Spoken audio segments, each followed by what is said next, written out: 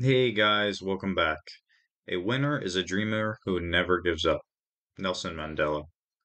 All right, throughout the year in 2024 here, we're going to be doing all of the Free Code Camp curriculum, and I am going to be making videos of every step and every certification as we go here in 2024. If you want to learn along with me, follow along. I have actually completed responsive web design certification and JavaScript algorithms already, but it was busier last year. We moved, so we were doing a lot of stuff with, you know, relocating our family.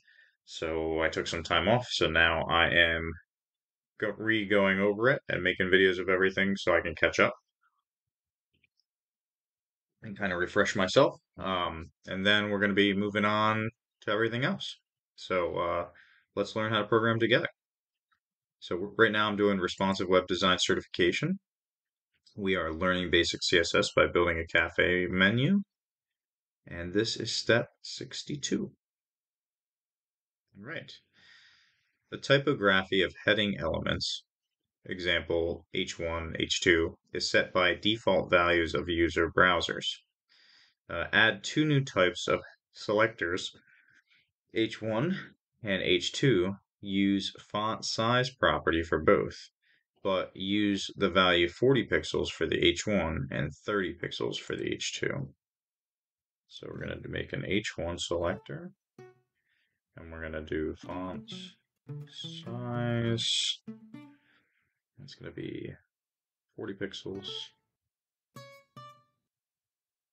Okay. And then we'll do an H2. And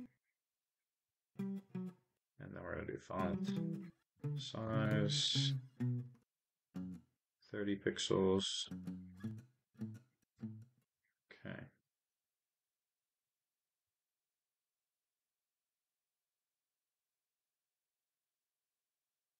And we'll check our code. Congratulations, our code passes. Plus Ultra. I don't know what that means. Anyway, code passes. Submit to go to step 63. Guys, subscribe, follow along. Let's learn how to code in 2024. Let's go.